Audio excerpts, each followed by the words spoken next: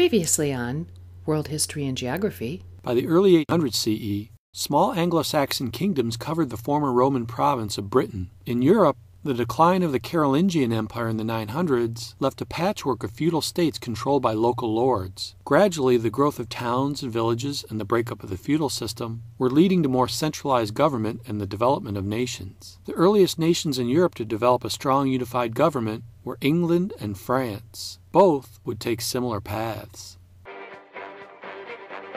And now, our feature presentation.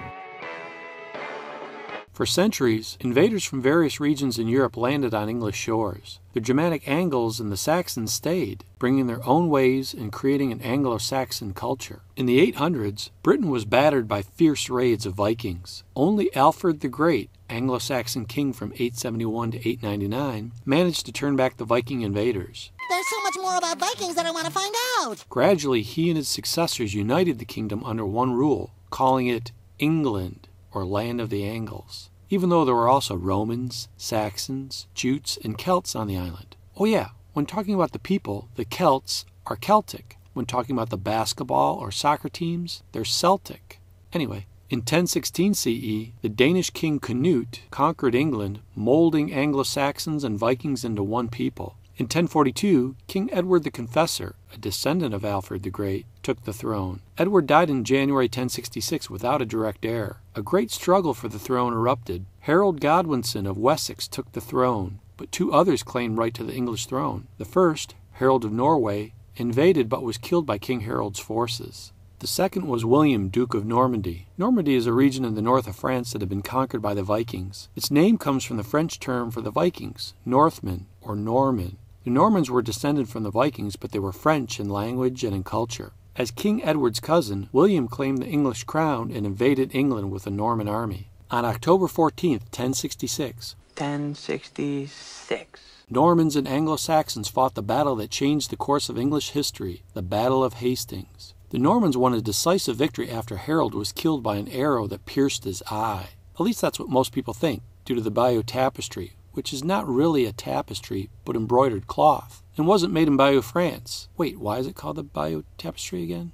Anyway, the 230-foot-long Bayeux Tapestry depicts the events of William's invasion and the death of Harold Rex, or King Harold. I can't believe how much I'm learning. After his victory, William declared all of England as personal property and brought feudalism to England. William kept about 1/5 of England for himself. The English lords who supported the former king, Harold, lost their lands. William then granted their lands to about 200 Norman lords who swore oaths of loyalty to him personally. By doing this, William, now known as William the Conqueror, unified control of the lands and laid the foundation for centralized government in England. Over the next centuries, English kings tried to achieve two goals. First, they wanted to hold and add to their French lands. Second, they wanted to strengthen their own power over the nobles and the church. William the Conqueror's descendants owned land both in Normandy and in England. The English king Henry II added to these French holdings by marrying Eleanor of Aquitaine from France. Because Henry held lands in France, he was a vassal of the French king, but he was also a king in his own right.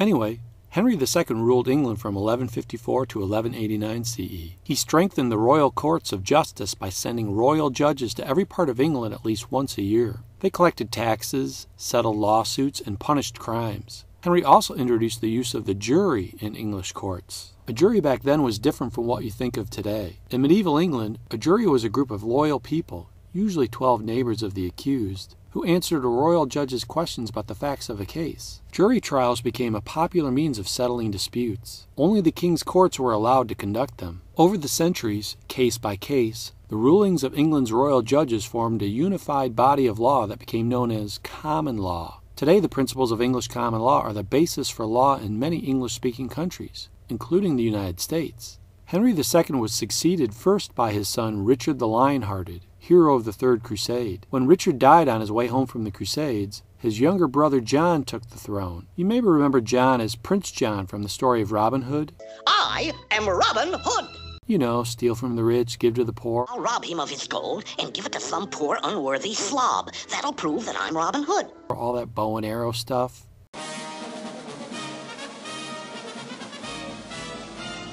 Anyway, King John ruled from 1199 to 1216 CE. He failed as a military leader, earning the nickname John's Soft Sword. John lost Normandy and all his lands in northern France to the French under King Philip Augustus. This loss and other problems forced a confrontation with his own nobles. Some of John's problems stem from his own personality. He alienated the Pope and the Church and threatened to take away town charters guaranteeing self-government. He was cruel to his subjects and tried to squeeze money out of them. John increased taxes to an all-time high to finance his wars, which he tended to lose. His nobles revolted. Finally, at Runnymede, on June 15, 1215 CE, the nobles forced John to agree to the most celebrated document in English history, the Magna Carta, which is Latin for Great Charter. This document, Magna Carta, drawn up by English nobles and reluctantly approved by King John, guaranteed certain basic political rights. The nobles wanted to safeguard their own feudal rights and limit the king's powers. In later years, however, English people of all classes argued that certain clauses in the Magna Carta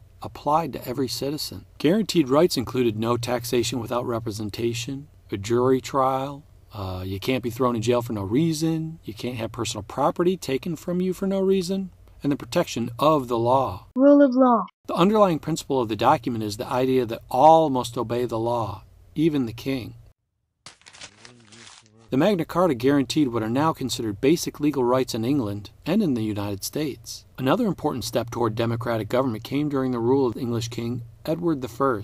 Edward needed to raise taxes for a war against the French, the Welsh, and the Scots. In 1295 CE, Edward summoned 2 burgesses, the free citizens of wealth and property, from every borough, and 2 knights from every county to serve as a parliament, or legislative group. In November 1295 CE, knights, burgesses, bishops, and lords met together at Westminster in London. This is now called the Model Parliament, because its new makeup, commoners or non-nobles, as well as lords, served as a model for later kings. Over the next century, from 1300 to 1400, the king called the knights and burgesses whenever a new tax was needed. In Parliament, the knights and burgesses gradually formed an assembly of their own called the House of Commons. Nobles and bishops met separately as the House of Lords. Under Edward I, Parliament was in part a royal tool that weakened the great lords. But as time went by, Parliament became strong. Like the Magna Carta, it provided a check on royal power. Meanwhile, down in France, King Philip IV, who ruled France from 1285 to 1314 CE, was involved in a quarrel with the Pope. In 1302, the Pope refused to allow priests to pay taxes to the king.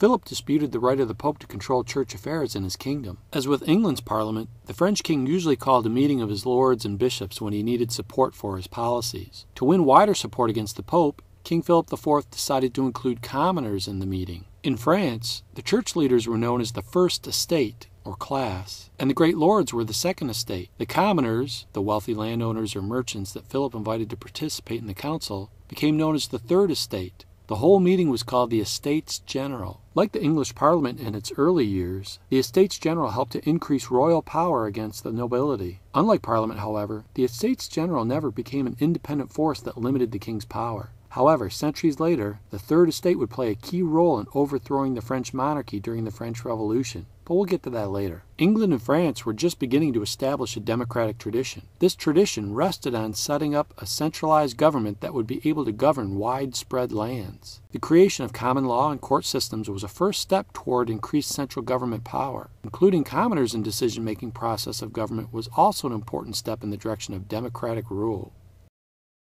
I'll rob him of his gold and give it to some poor unworthy slob.